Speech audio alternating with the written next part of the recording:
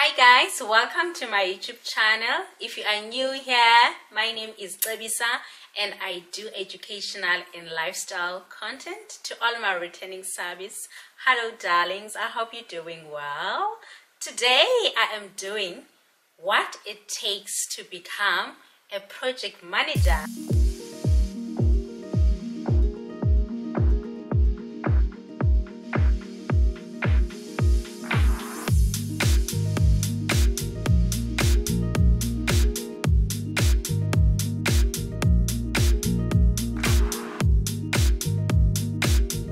Let's get into it. So to become a project manager, you will need qualifications. So which means now some people will already do, for example, a national diploma in project management. However, for example, I will talk about me. I did not do a national diploma in project management.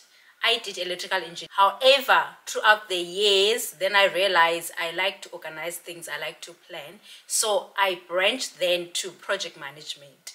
So now, which means now I was able, while I have my national diploma in electrical engineering, I was able to go do a degree in project management. So, for example, your national diploma is NQF 6. So your degree will be an NQF 7, right?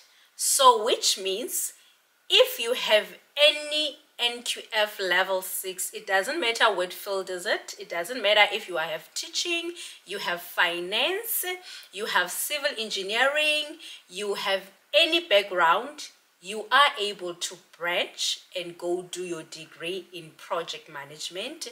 Some will call it it's a BTech. So you are able now, because you already have your NQF 6, then you are able to go do your NQF level 7.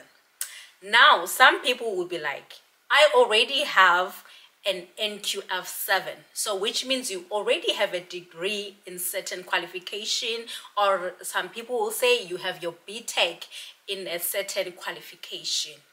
So which means now, I know there are some people that will do 2 degrees, right? So which means you have a degree in electrical engineering, and then you like, I also want to have degree in project management. So what I always advise people is that if you already have your degree in a certain qualification, how about then you go do your postgrad? Because your degree is an NQF level 7. So your postgrad now, which means it's a postgraduate diploma, will be an NQF level 8. How about then you progress, man. Don't sit on the same level. Some people will be like, okay, now I have a degree, right, in teaching. I had a question from one of my subbies saying that she has a teaching already, but she would like to do project management. So which means she has a degree in teaching that is NQF level 7.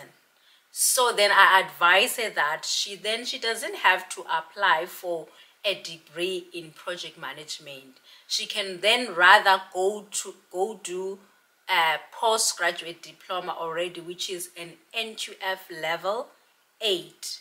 So, but some people will be like, okay, but I don't have any experience in terms of project management.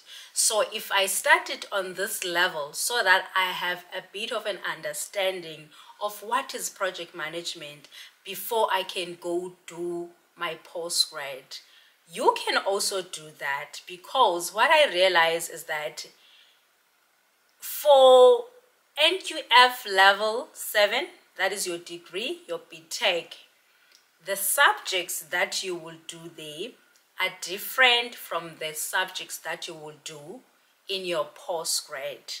So for me, I started my project management on NQF level 7 because I did not have any experience in terms of project management. So I started there, where now I have to learn everything from scratch.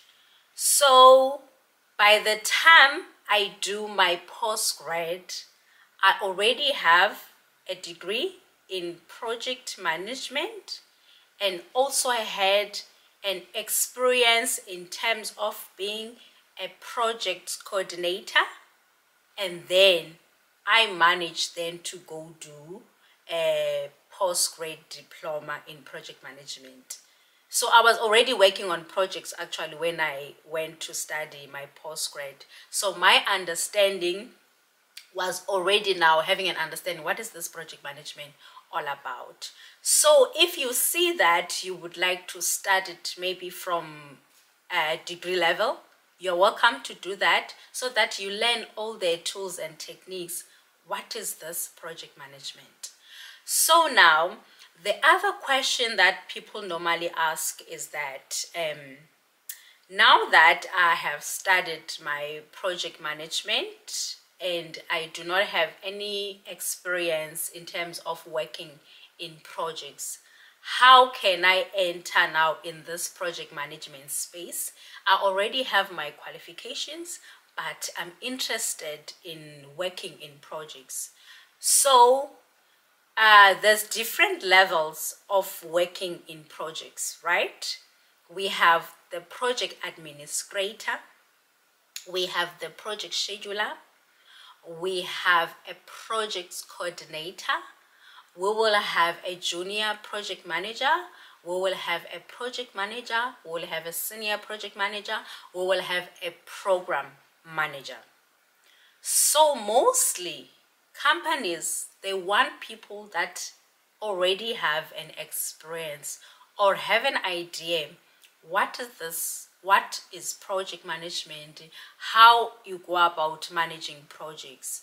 So mostly people will start as being, you will have your degree, right, in project management or national diploma in project management. You may start as a project administrator. So as a project administrator, which means you will work closely with project managers. So now you will be able to understand the processes of managing projects, because in meetings you'll be involved, in planning you'll be involved. So you get to learn like that. For me, I started project management when I became a projects coordinator. So which means I did not go to admin. I went to projects coordinator. So projects coordinator as well, you just coordinate projects, you plan for project, you allocate resources, you work with schedules. So you kind of like get involved in projects, but you're not managing projects yet, but you learn from the project managers. So that's how then you get to learn and grow from them. There are people that like will start their experience in as being a project scheduler. So as a project scheduler, you get information from the project managers. For example, these are the tasks that I'm going to be doing on this project. How much cost will each task be? What is the timelines? So you work close with the project managers. So that's how then you will get insights in terms of how you manage your projects. You will be involved in terms of going through meetings. You will be involved in sites, in sites visitations. So that's how then you will get to understand, oh, this is how they do it. So now you can also then have an advantage within your working environment to be elevated, for example, and be a project manager. For me, for example, when I was a project and works coordinator, I got seconded like to be a project manager. So can you see now within your work environment, they can see a potential. Okay, this person we can be able to elevate. We can be able to outsource some task or some responsibilities to this person. So which means now then you will work under the guidance of one of the project managers. That's how you will learn. Nobody just become a project manager overnight. You need to learn, you need to understand the processes of running projects, because for example in project you deal with budget, you deal with cost. So There's no company that will assign a project to someone that does not have any clue what is going on with projects. There's budget involved. You can't just give a person a 10 million, 1 million project. You say, okay, take it, run it. They have to have an understanding. How far are you now in terms of being mentored by the project managers that are already have experience, working under their guidance? Then that's when then they can have trust in you that, okay, now we can give this person one of the projects. For example, they will start you with small projects that they think that you can be able to manage, before now you can get projects that are going like 100 millions, 100 to billions, you know. Then they can see, okay, this person is able to manage projects. So you will go through all the processes, like in terms of the 10 knowledge areas of project management. I will be doing that. After this video, I will have a video where I will explain the 10 knowledge areas of project management. Those is like our Bible. That one is like our Bible, where now you will learn everything before you can be trusted and be able to be assigned the projects under you. So now you will say, okay, now that I'm a project manager, some people like, I'm a project manager, now I know what to do, you know, I'm a pro on this field. We have a program manager. So a program manager is a person now that manages the project managers. So which means you get to manage projects at a program level. So you have, for example, you have project managers reporting under you. So you will manage each and every PM and the projects that they are managing. So that is what it takes to become a project manager. You just need to have qualifications. You also need to have an experience. There are those project managers at work, we call them accidental project managers. So those are the people now, maybe they joined the company as a manager or they are advisors, but within their department there are certain projects that they need to do. So now that person will be like, okay, I don't have a background of project management, but I have leadership skills.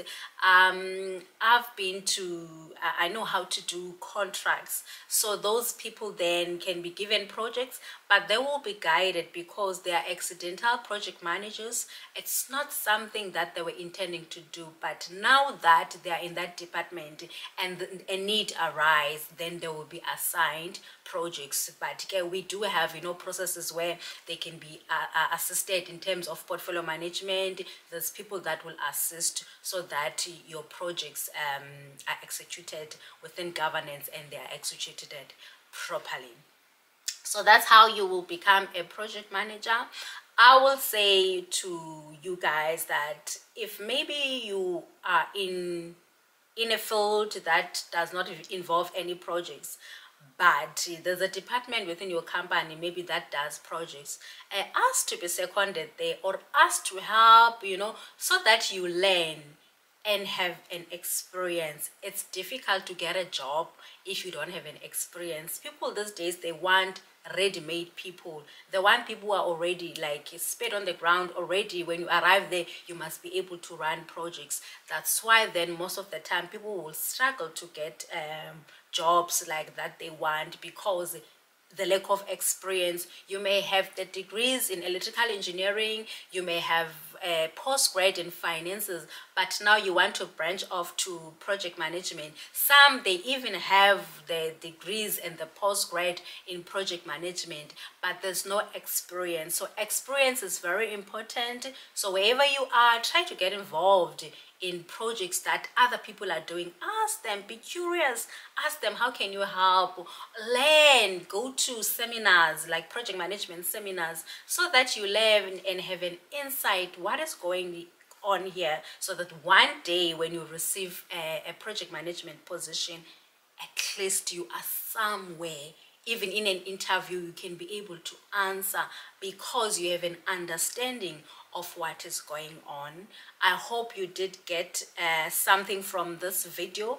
I hope it was informative.